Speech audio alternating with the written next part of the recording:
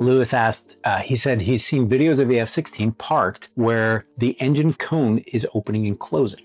So what he's referring to is the very back part of the engine right here. The official term is turkey feathers. It's the nozzle. The purpose of the nozzle is to open and close to control the thrust coming out the back of the airplane. Now, when that nozzle closes during your ground operations, your start procedures in the F-16, you go through a number of checks. One of those checks is to check the secondary engine of the engine. We call it sec mode, short for secondary. And pri mode is primary. So when you're just flying around the F-16 on any given day, it's flying around in pri mode. That's the primary mode of the engine. Now, if there's certain types of emergency, you go to sec. That's secondary. There's a switch, a red guarded switch in the cockpit where you can put yourself into sec. And there are certain emergencies that put you into sec. It is a simpler version of the engine, so you have slightly less operational capability, but it gets you home safely. That's kind of the purpose of it there. It's a fallback mode of the engine. Now, we check it every single day that we fly by lifting up the red guard and flipping the switch, putting the engine in sec mode. And when you put it in sec mode, the nozzle closes. And now it is stuck in the closed position. It's locked there. What that does is it maximizes your thrust for your throttle setting. It actually ends up that when you come into land in sec mode, you are landing with about twice the normal thrust that you would in idle. So you have to keep that in mind on touchdown because you tend to float the airplane because you have more thrust than you're used to. Now, if the opposite were true, if the turkey feathers, the nozzle got stuck in the open position, you would have less thrust than you're used to. But what typically happens is as you fly around and you push the throttle forward into mill power or pull it back into idle power, the engine is constantly adjusting